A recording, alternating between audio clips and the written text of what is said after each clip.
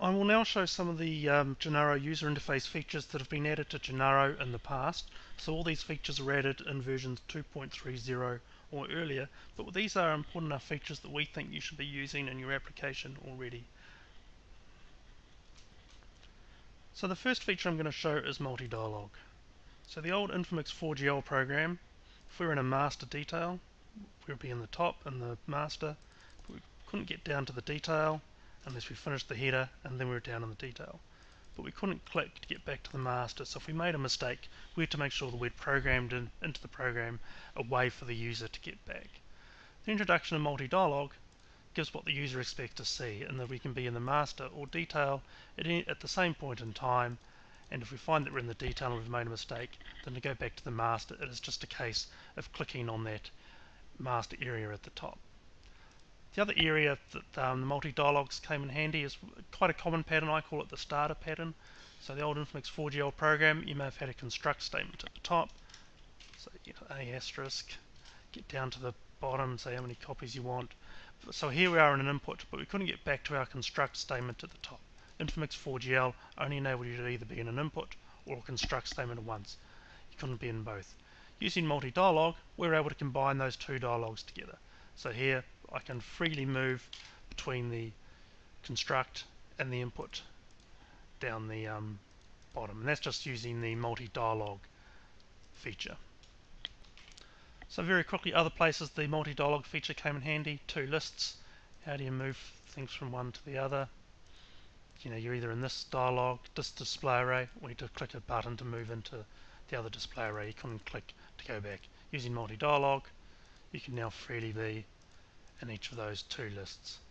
And similarly, a list box. So here we've got a the old GUI list box using but you had to actually go select to select the value, and then you couldn't go back. Using multi-dialog, we're able to construct that as one dialog, so the user is freely able to move between all the widgets of the dialog.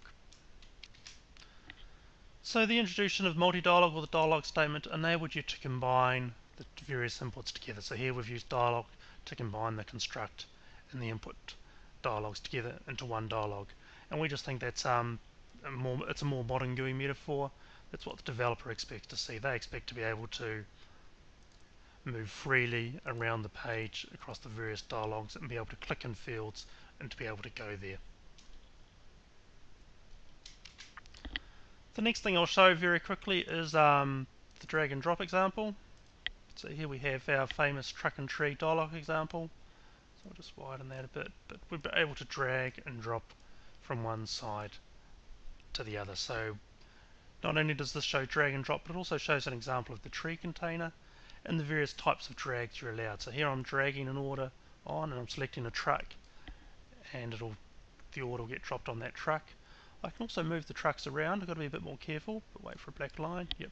And so we can rearrange things within the array, or we can drag back where the position is not important. And you can see the black line just appears to indicate that it doesn't really matter where you're dropping it. It's just going to get appended to the bottom. So with the drag and drop, we can also show disallowing of drags. So in this instance, you can see this order is too heavy for this truck, so it's not allowing me to drop that order on the truck. So drag and drop, a modern GUI metaphor that gives your applications more of what a user is expecting to see in their application. Gives them an easier way to do things than what was previously possible using a 4GL application. Next I will show some web components. So the key thing I suppose with web components is the two-way interaction.